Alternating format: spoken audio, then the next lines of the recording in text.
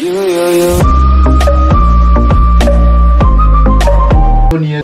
you know it, yeah, a large quantity. Quantity of my friends. We lost our cars. Yeah. We lost our homes. Our people lost business, and unfortunately, some were locked and put under the ground. You understand? In the cellar. On the cellar. Yeah. For weeks. Yeah. So why do you think that? I was unfortunate to be amongst those that were locked. Oh, really? So why do you think they put you guys? Why do you think they put you guys there?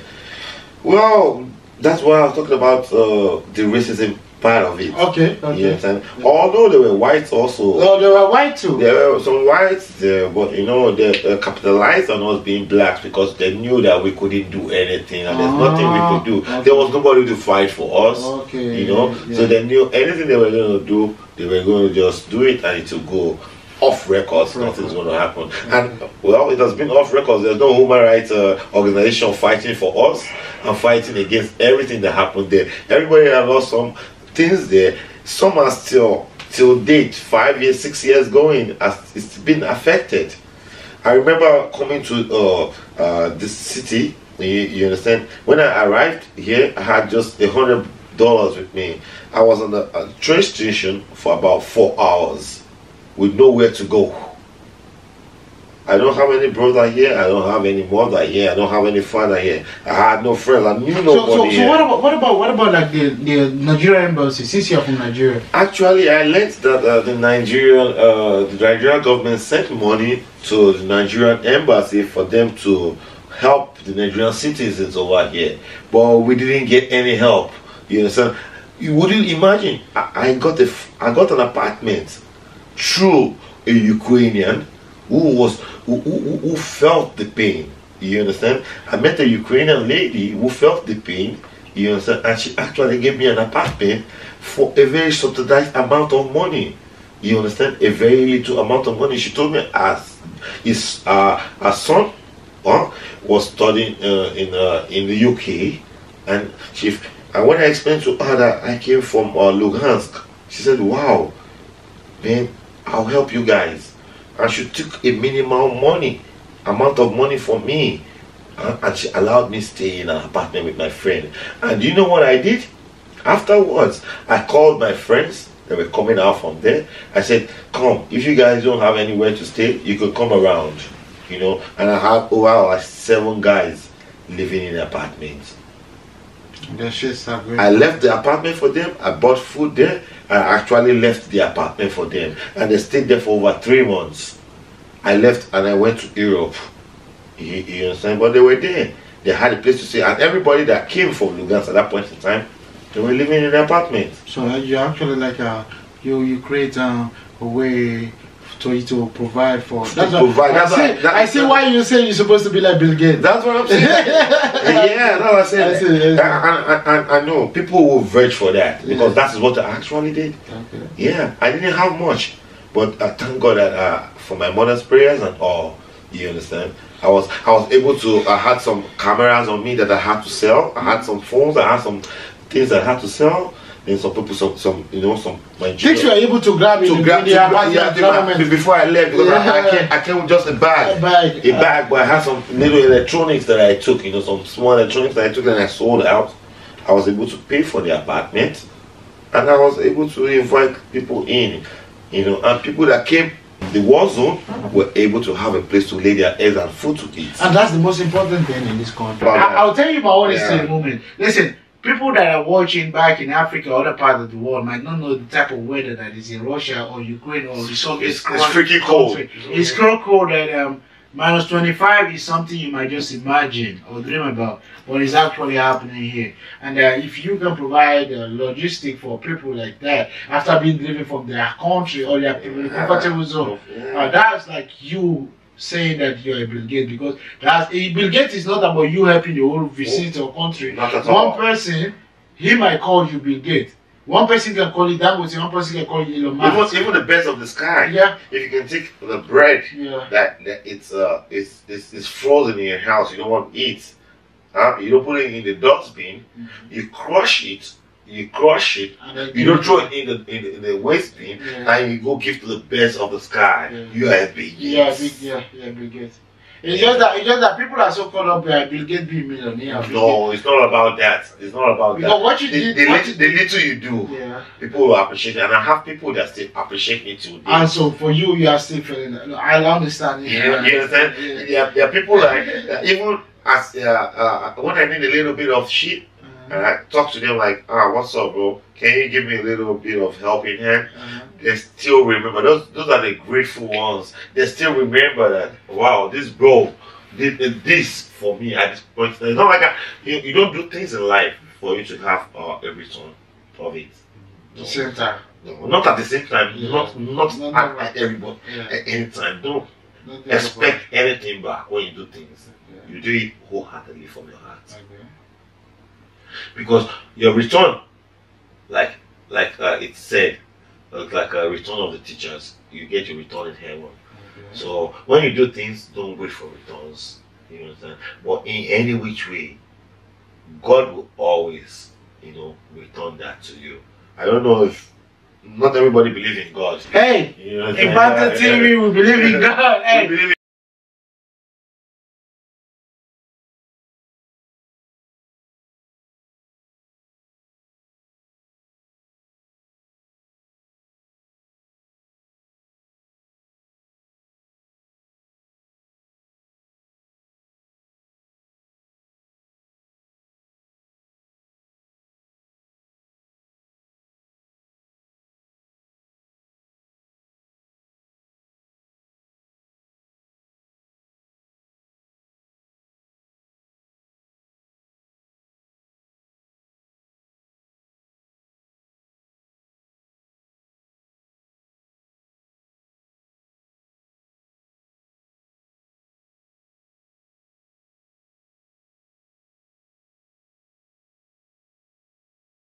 Africa 12 years from now, what should you have achieved?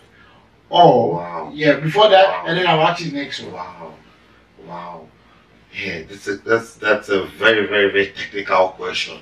Okay. You understand? Yeah. But also like this, from a human perspective,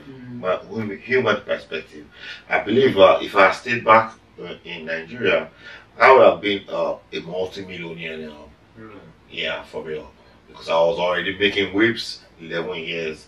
11 years way back, I already only had 2 trailer heads that was working for Dangote. Okay. I was taking bitumen from the ports of Nigeria, or from the ports in Apapa to Lokoja, to the cement factory.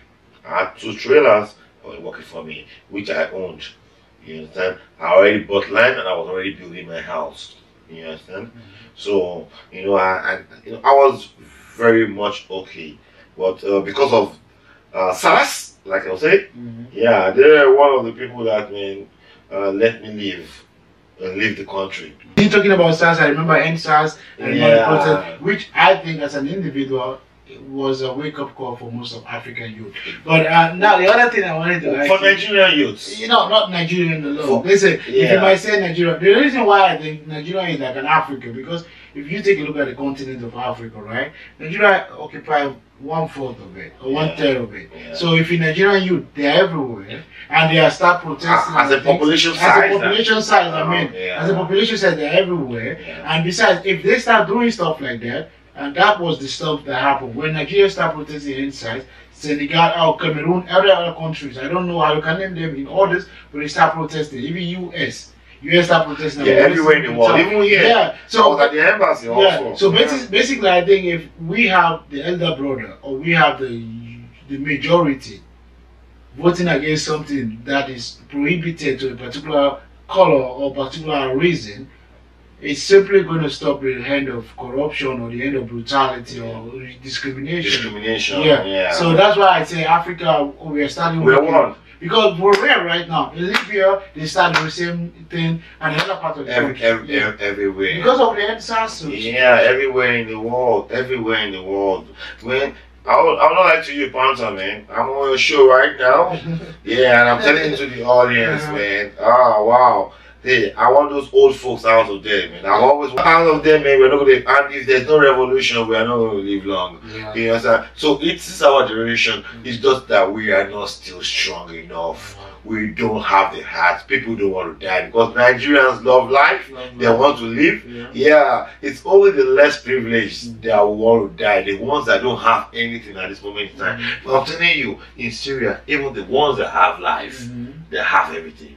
They want to die so that the kids that are well-to-do will leave everything they want to fight for the generation unborn. Yes. You understand? They have millions, but they're taking up the gun. Yes. You know, they don't even care if a shot will kill them. Yes. But they know they are fighting for their right. Yes. But in Nigeria, we're still afraid to die.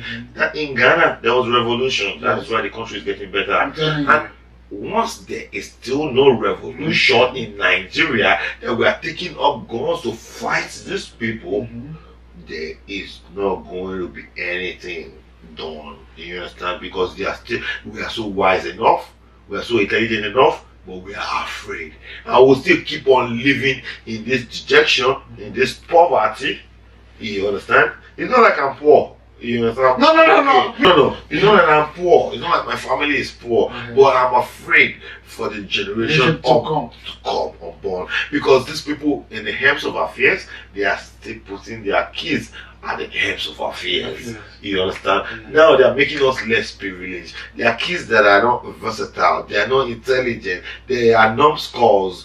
They don't have anything in their brains. Do you know what happened? I was actually spoken to one of the persons was sitting where you're sitting right now. He's from Ghana. He thought maybe the leaders or the religious aspect is actually making people go idiotic, because why he thinks that people back home are suffering is because instead of they utilize what God had gave us, we are trying to pray for God. Like for example, somebody will just saw a phone, iPhone 11 on the floor. Instead of him to take it and then start making calls or start using it, you start praying to God while the phone is still there. And then somebody take it. And I think this is what is going on in Africa. Don't you think religion is actually deceiving people? Yeah. The white folks brought religion, and it is actually, in a way, brainwashed a lot of people. You understand? Yeah. I was brought up in a religious home, but it doesn't make me go haywire. I still have my sense of reasoning as a human being. I have my sense of reasoning as a human being. You know, so I know my left from my right. I know what is good and I know what is bad. And I know when I'm being duped. You understand? I won't keep on being duped by these old folks. You understand? And I don't want my kids to get duped.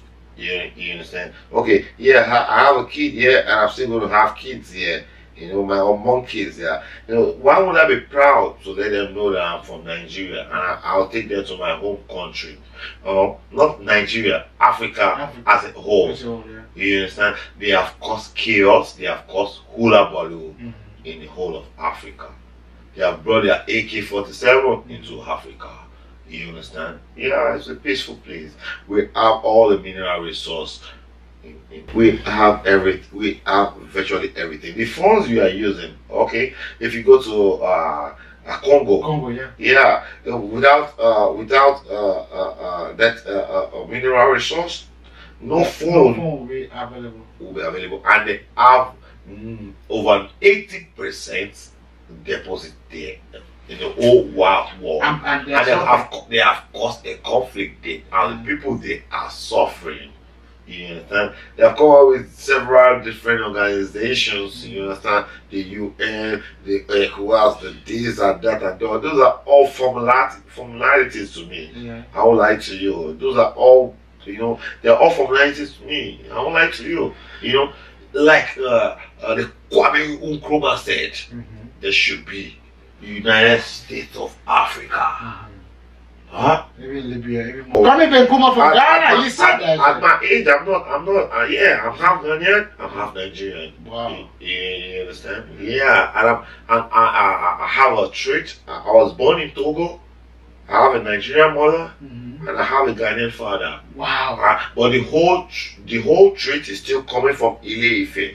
Yeah, I'm a man from the sea line, the sea coast. I'm a fisherman. I'm a water right nigga. You know, so now I know about history. We are one. No matter how you look at You know, I speak Ewe, which is the language they speak. I'm going to speak. I want to say hello. How are you doing? Like they say Ewe. How do they say hello? No, I'll say in Chui right Chui, now. okay, Etisen. Okay. What other language you speak? In Yoruba, Bawo. Yeah. What other language again? Okay, maybe in Hausa. Hausa, okay. I have forgotten it. What was Sierra? Do you know the language? You speak Sierra? I don't know. Okay, let me. Kushe, how do you do? Kushe. So you see, no, it's because I lost track because of my Russian language. Okay. Because I've been here for a while and I conversate in Russian, you know. Okay. Well, yeah, that's why, you know, until I go back home again before I start retracing my steps again, you know, but we need to have the vision of Kwame Nkrumah and the vision of Gaddafi. You understand? Martin Luther King, everybody. That is the vision, you know. It's not like a segregation. It's not like no. You just not need to stand up. Yeah, all this demarcation and borders, they have a way of confusion. They are just confusion. Yeah, this is not even discrimination. This is confusion.